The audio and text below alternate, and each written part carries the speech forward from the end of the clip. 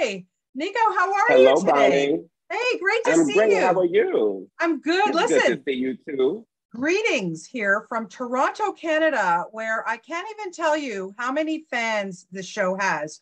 We, of course, have all been chomping at the bit for the new season, so I can't even imagine how you're feeling. I'm ready. I'm ready. I'm ready to birth this baby on June 3rd and give it to the world. I'm ready. Oh, good. Good to hear. Well, lots to talk about. And let's start with the fact that the fans, like, the first season airs, then we have this little thing called the Mhm. pandemic. So it kind of brings it Right. all down because you can't get right back to shoot season two. And then you Mhm. deal with the pandemic in season two. Tell me a little bit about that. Like, set it up for us. Well, for us, it's if you watch season one, if you haven't, download the app real quick, the Stars app, and binge the season. But it ends after murder night. It ends we start 5 months later Right. from where we left in season two. I mean, in season one. And what we are in the middle of the pandemic, Autumn Night and Uncle Clifford are sharing ownership of the club now. Yep. Well, she thinks she's the owner, but Uncle Clifford knows that she is the boss. And I think that, it's definitely a season where all of the characters are kind of like fighting tooth and nail to Yeah. find their place in the sun. And when I say that, I really mean like, we really have been challenged these last 2 years, a lot of us, in just what is our capacity? What is our breaking point? What is going to be too much? Or how can we keep our family and our households afloat? And I think you get to see those echoes of that process in the characters. Yeah. And it kind of serves as like a time capsule piece of how we all made it through this time. Yeah, it's quite amazing. And Uncle Clifford, he's really grown from the first season. He's an interesting character. I wanted to know that, the challenge you have playing him or her. Well, I'm not sure about the pronoun there, but I don't want to get that wrong. But I just I'm fascinated by Uncle Clifford because there's a lot on his plate. I think one of the beautiful things I will say is that as an actor, you always stand in protection and the protection of the space of the character, to always advocate for the character, And one of the things as the actor, I feel so honored to be able to have conversations with people like yourself, not only because of your platform, but as a human being, because you were like, just a moment ago, you were vacillating between the him and well, no, it's her. But you thought about that for a moment. And I think that thinking about people and thinking about how they identify, how they care, that heart of that person, I think that level of empathy is something that we don't have enough of today.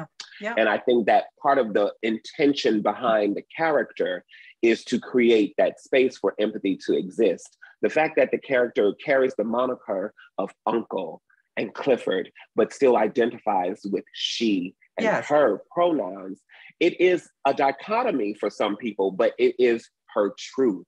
I don't think that women have to be a certain thing to be a woman. You don't have to be, quote unquote, feminine to be a woman, and you don't have to be masculine to be a man. And I think that Uncle Clifford, literally from the initial stage directions that I read back in 2009, when we first started this project, says, emerging from the shadows, equally masculine and equally feminine, Uncle Clifford.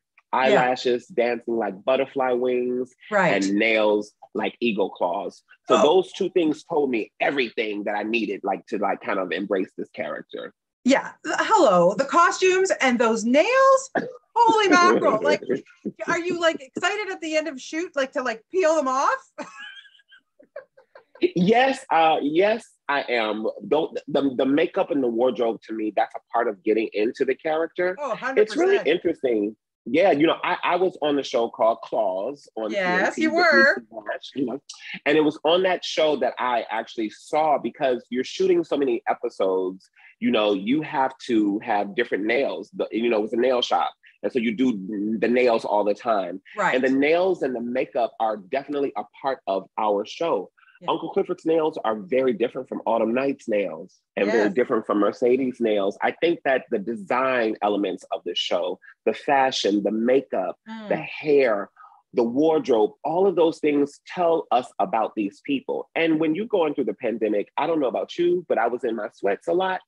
But when you had the opportunity, when you had the opportunity to dress up, you know, there was a level of, I'm going to overdo it a little bit because I haven't done it in so long. For sure. And oh, wait, now I have to find a mask that coordinates with this. You got to have your Corona Couture, right?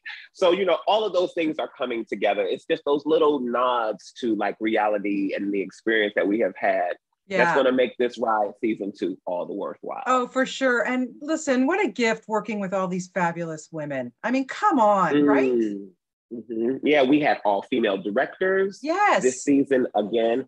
I think it's a part of, even from when it trickles down from like the C-suite levels here at Stars, like you want to have women in different positions of power that's making decisions, because that affects then the creators, the writers' room, the directors, the producers. It's really it's a blessing from above, because it's just different. Being on set of P-Valley looks like you are living in the world. There are people of all backgrounds, all, what do you call it? People of different handicaps, you know, different, you know, it's just everyone. And I think that like, it's important to reflect that, because it's the real world and we all deserve to take up space, right? I agree. Okay, I got to ask you, Nicco, have you ever had the urge to try out the stripper pole? Nicco or Uncle Clifford? Nicco. Yes. Yes. Yeah. That was actually a trick question for you, because one and the same. Uncle Clifford used to be a dancer. So maybe this season you will get to see, you know, little Uncle Clifford on the pole as well. Oh, I look forward to that. I only got a couple of episodes sent to me, so I look forward to that. And at the end, I just want to wrap it up by asking, like I said, you know, the show has exploded in terms of the fan base. And like I said, here in Canada, we get it as well. And it's so loved. Why do you think people are connecting with this show? I think people are connecting with themselves. I think that even if like people of different ethnicities, I think relate to the show because it is so true. It is not a watered down version of truth and of what this Southern experience is. I think it is so authentic that there's a level of intrigue if it is different from you. And there's a level of relief and appreciation if it does look like you, if it does. So it works well on both sides of the coin. I think that I've been saying it and I'll say it again. It's a line in the show, and it says that fairy tales are nothing but horror stories with happy endings. And really, we are able to see these characters as well as us as people in real life define what our stories will be.